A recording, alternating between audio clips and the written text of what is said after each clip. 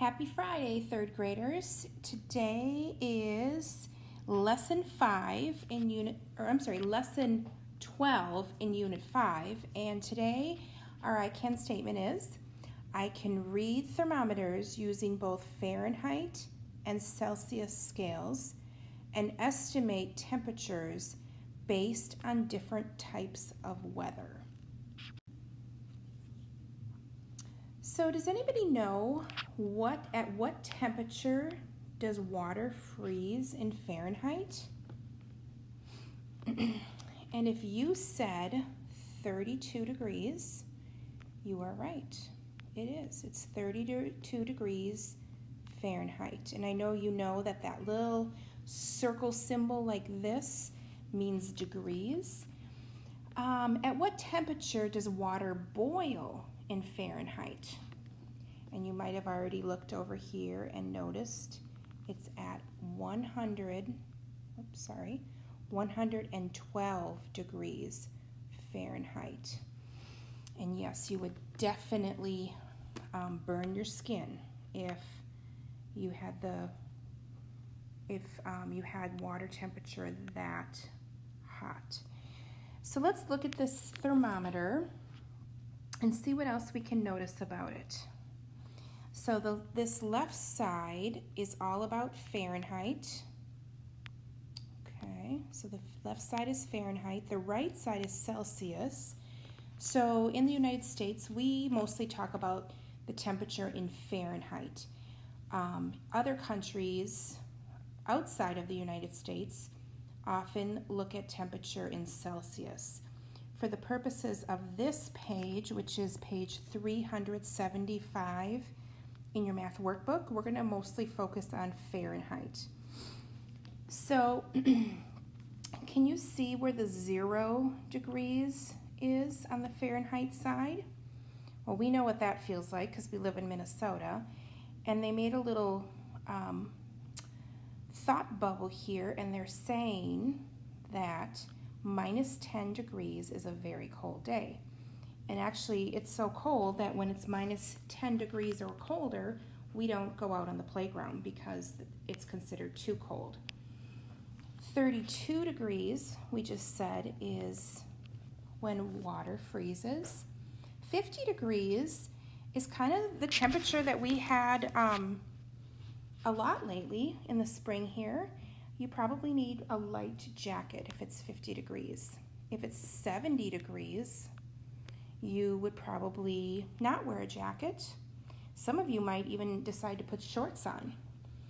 Now, if it's 104 degrees, it's a very hot day. If it was 104 degrees, I'm pretty sure most of us would either be in a pool or in a lake, or maybe try to stay inside where the air conditioning is.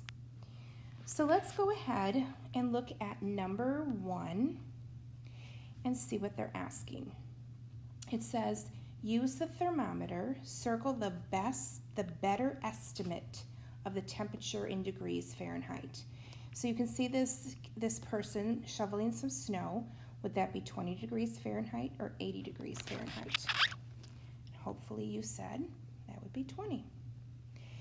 Number 2, there's a picture of the kids playing in the pool. Is that a 32 degree Fahrenheit day or an 84 degree Fahrenheit day? I'm guessing you said that. And if you're raking leaves and you just have maybe a sweatshirt on, what would the temperature be? And I'm guessing you went with 53 degrees Fahrenheit. Now, for number 4, 5, and 6, we are going to write the temperature using the degrees symbol and Fahrenheit, and then we're going to describe the temperature as either hot, warm, cool, or cold. So if I look at that temperature on that thermometer, I would say that looks like about 72 degrees. And that's considered warm. It's not quite hot. Now, looking at number 5, it looks like it's close to 0, but it's not 0. I would say that's 4 degrees. Oops, and I think we're supposed to put Fahrenheit, so let's put a Fahrenheit over there.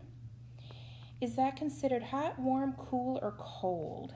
And most of us would say cold. And number 6, looks like it's between 40 and 50. Remember, we're not doing Celsius right now, only Fahrenheit. So it's between 40 and 50, but if you look, it's a little bit warmer than 45. Hopefully you said 48 degrees Fahrenheit. And that's considered cool. You probably would still want a jacket for that one, or at least a sweatshirt. Number 7, the thermometer shows the high temperature on Thursday. What was the temperature in degrees Fahrenheit on Thursday? So if you look really carefully, it's not at 100. You have to count those little tiny marks. So I don't know if I can do that with my stylus here, but there's one mark and it's more right up to here. So that looks like it's 2 little spots above the 100 for 100 and 102 degrees Fahrenheit.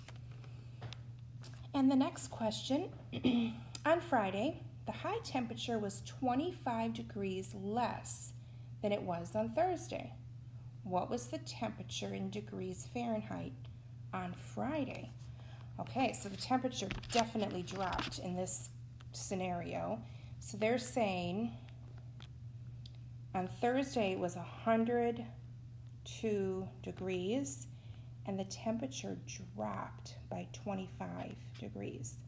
So we have to find out the difference. And the way you can find out the difference is to subtract. 2 minus 5, can't do that, so you need to go next door. Make this a 9. Make this a 12. 12 minus 5 is 7. 9 minus 2 is 7. So on Friday the temperature was 77 degrees Fahrenheit.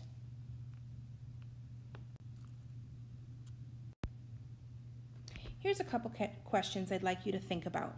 What would you want to be doing if the temperature was 102 degrees?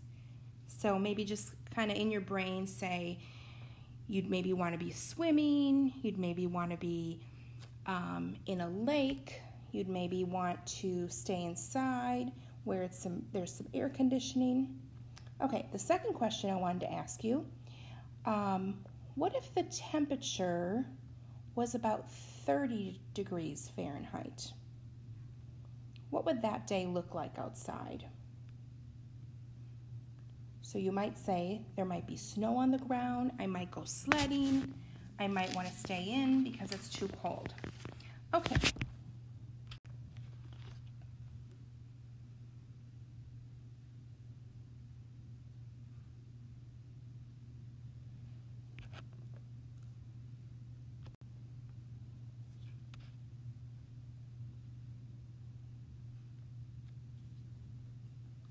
Okay, here we are on page 376. The first question I want you to consider is, at what temperature does water freeze in Celsius?